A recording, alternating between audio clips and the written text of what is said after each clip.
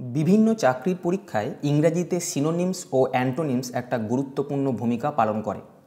মনে সবসময় এই প্রশ্নটা আসে, কমন পাবো তো? এত সিনোনিমস এবং অ্যান্টোনিমস কিভাবে পড়ব? আর এই ভাবনা থেকেই জন্ম নেয় এই চ্যাপ্টারটার প্রতি ভীতি।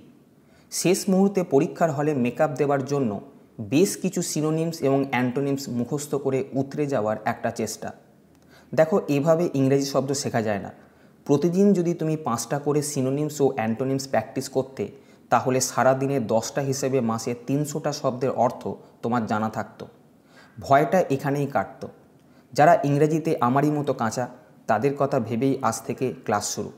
খুব কম সময়ের মধ্যে 50টা শব্দের অর্থ যেমন তুমি শিখবে, তোমার দায়িত্ব হবে সেগুলোকে প্র্যাকটিস করে নিজেকে ধীরে ধীরে উন্নত করা। চলো আজকের সেশন শুরু করা যাক। প্রথমেই আমরা দেখে নেব সিনোনিমস বা সমার্থক শব্দ। 5টা সিনোনিমস বা সমার্থক শব্দের অপশান দেওয়া থাকবে। তোমরা অপশানগুলো দেখো, মানে করার চেষ্টা করো এবং এর উত্তর বলার চেষ্টা করো। প্রথম প্রশ্নে আমরা দেখতে পাচ্ছি ফ্লেয়ার। ফ্লেয়ারের সিনোনিমস খুঁজতে বলা হয়েছে।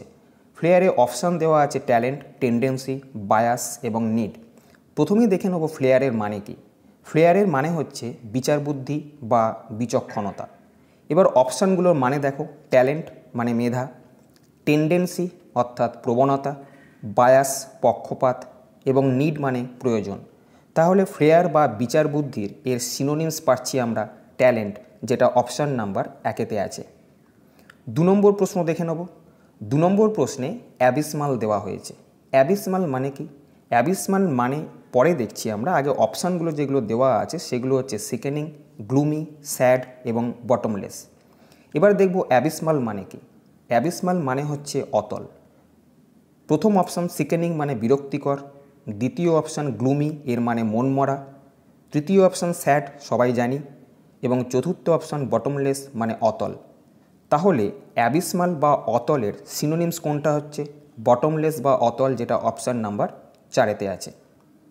পরের প্রশ্ন 3 নম্বর প্রশ্নে দেওয়া আছে ডি ক্যাম্প, যার অপশান দেওয়া আছে মুভ, এন ক্যাম্প, ফ্লি এবং হাইড। ডি ক্যাম্প মানে কি? ডি ক্যাম্প মানে হচ্ছে পালানো। প্রথম অপশান মুভ মানে গতি, এন ক্যাম্প শিবিরে স্থাপন করা, ফ্লি মানে পালানো এবং হাইড মানে লুকানো। তাহলে ডি ক্যাম্প বা পালানো এর সিনোনিমস কোনটা হচ্ছে?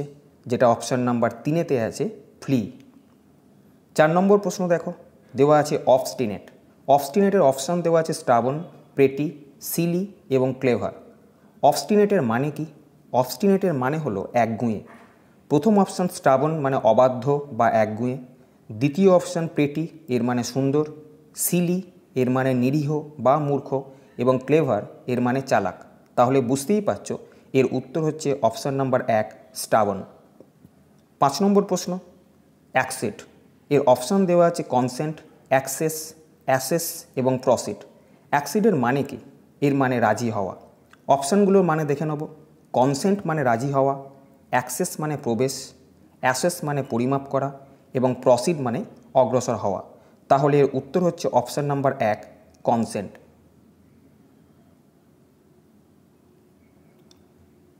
পরে আমরা অ্যান্টোনিমস বা বিপরীতার্থক শব্দ 5টার দেখে নেব। প্রথম প্রশ্নে যেটা দেওয়া আছে এক্সটিংক্ট, বলা হয়েছে এক্সটিংক্টের বিপরীতার্থক শব্দ কী হবে। দেখো, এক্সটিংক্টের অপশান দেওয়া আছে রিসেন্ট, ডিস্টিংক্ট, অ্যালাইভ এবং অ্যানসিয়েন্ট। তাহলে আমাকে প্রথমেই জানতে হবে এক্সটিংক্টের মানে কি। এক্সটিংক্ট মানে লুপ্ত বা মৃত। প্রথম অপশান রিসেন্ট এর মানে সাম্প্রতিক, ডিস্টিংক্ট এর মানে স্পষ্ট, অ্যালাইভ জীবিত এবং অ্যানসিয়েন্ট প্রাচীন। তাহলে এক্সটিংক্ট অর্থাৎ লুপ্ত বা মৃতর বিপরীতার্থক শব্দ কোনটা হবে? যেটা অপশান নাম্বার 3-এ আছে, অ্যালাইভ বা জীবিত। 7 নম্বর প্রশ্ন। 7 নম্বর প্রশ্নে দেওয়া আছে ফিন্ডিস। এর অপশান দেওয়া আছে ডায়াবলিক্যাল, ডেভিলিস, অ্যাঞ্জেলিক এবং ফ্রেন্ডলি। ফিন্ডিস মানে কি? ফিন্ডিস মানে হচ্ছে শয়তান তুল্য। তাহলে এর অপশানগুলো মানে দেখি। ডায়াবলিক অর্থাৎ নারকীয়, ডেভিলিস অর্থাৎ শয়তান তুল্য, অ্যাঞ্জেলিক দেবদূত সুলভ এবং ফ্রেন্ডলি বন্ধু সুলভ। তাহলে শয়তান তুল্য এর উল্টো হবে ফ্রেন্ডলি, যেটা অপশান নাম্বার 4-এ আছে। 8 নম্বর প্রশ্নের দিকে যাব। 8 নম্বর প্রশ্নে বলেছে সাবসিকুয়েন্ট।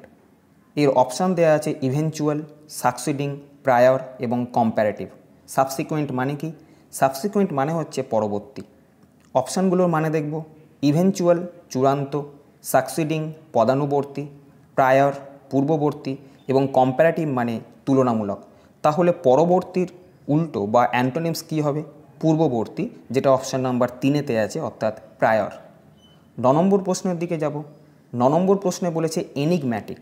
এনিগম্যাটিকের অপশান দেওয়া আছে সিম্পল, রেটিসেন্ট, প্লেন এবং নার্ভাস। এনিগম্যাটিকের মানে কি? এনিগম্যাটিকের মানে হচ্ছে হেঁয়ালিপূর্ণ বা বিভ্রান্তকর। প্রথম অপশানের মানে সাধারণ, রেটিসেন্ট মানে স্বল্পভাষী, প্লেন মানে সরল বা সাধারণ এবং নার্ভাস মানে স্নায়ুচাপে পীড়িত। তাহলে এর উত্তর কী হবে? 1 নম্বর অপশান সিম্পল। আজকে শেষ প্রশ্নের দিকে যাব। 10 নম্বর প্রশ্নে বলা হচ্ছে কনফর্মিটি এর অ্যান্টোনিমস কী হবে? অপশান দেওয়া আছে ডেভিয়েশন, ডাইলুশন, ডিস্ট্র্যাকশন এবং ডাইভারশন। কনফর্মিটি মানে কি? কনফর্মিটি মানে হলো সাদৃশ্য, ডেভিয়েশন মানে চ্যুতি, ডাইলুশন মানে জলবৎ তরল, ডিস্ট্র্যাকশন মানে ক্ষোভ এবং ডাইভারশন মানে চিত্তবিক্ষেপ। তাহলে এর উত্তর কী হবে? ডেভিয়েশন, যেটা অপশান নাম্বার 1-তে আছে। তাহলে আজকে এই পর্যন্তই। যদি সেশনটা ভালো লাগে তবে চ্যানেলটা সাবস্ক্রাইব করো, লাইক করো, বন্ধুদেরকেও শেয়ার করো যেন তারাও সমানভাবে উপকৃত হয়। ভালো থেকো, ভালোভাবে পড়াশোনা করো।